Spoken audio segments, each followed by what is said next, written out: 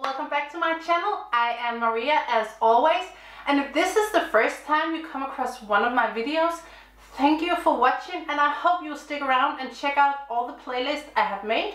And if you see something you like, don't hesitate to click on the tiny little like button, and if you see something you don't like, let me know.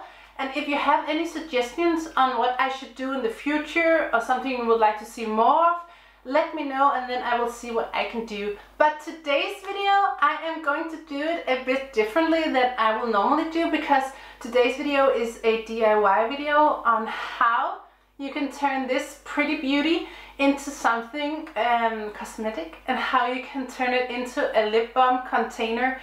And the reason why I did it was because it is so easy and it is so affordable, and it's definitely more healthy than a lot of the other beauty products you can buy in the drugstore.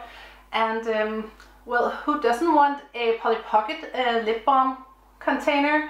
I don't know, but I hope you will stick around. And if you like this video, don't forget to hit the like button and subscribe to the channel. Make sure to head over on Instagram and say hi. I upload daily videos there and photos, so I'm a bit more active there than I'm on YouTube. But without further ado, let's go transform this beauty. What you're going to use is you're going to use an empty container, of course, and I have already cleaned this one, so this one is ready to go.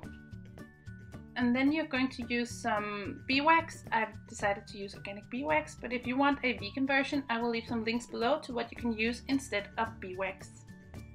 And you are going to use some oil. I've decided to use organic almond oil, but you can also use olive oil.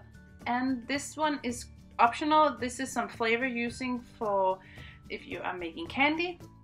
And this lipstick is meant to give your lip balm some color, but it is totally optional. It is not something you need to do. And then you're going to use some coconut oil. I've used organic. So what you're going to do is you're going to mix your beeswax and your coconut oil and melt it together. You can see this weird MacGyver solution I'm trying to do here, but the most important thing is you're going to melt it together, and don't get water in your mixture.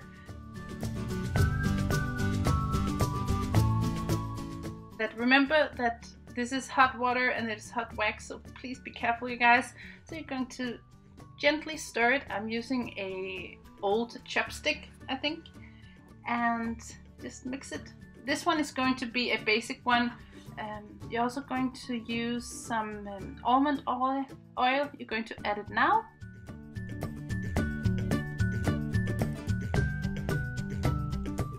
And to gently pour it up in your container. This is the basic one.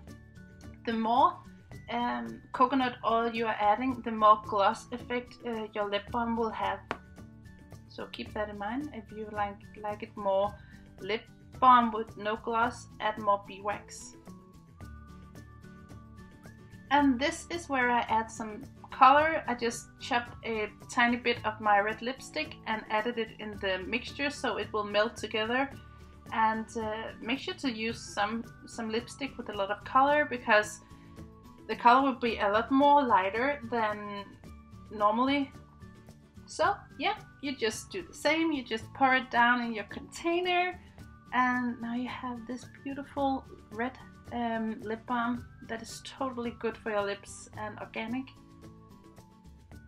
The next one I'm going to make is I'm going to add a bit of cinnamon, because cinnamon is nature's way of making your lips plumper. So if you like to have plum lips or bigger lips, just add a hint of cinnamon, and your lips will have this plumness. And the last one, I added a bit of cola flavor, simply because I absolutely adore lip balms that smell of cola. Make sure that the flavor you're using to flavor your lip balm are meant to be eaten, because no matter what you do, you're going to eat some of the lip balms when you're licking your lips. And remember that the lip balms are supposed to be cooled before you're using it, and store this in a cool environment so it doesn't melt again. And I can't wait to see what you guys are going to make, and make sure to tag me on your photos on my Instagram profile, and I will definitely share some of your beautiful creations. And I will see you guys for the next video, and I hope that you will join me and subscribe to the channel, and I will see you guys for the next time. See you!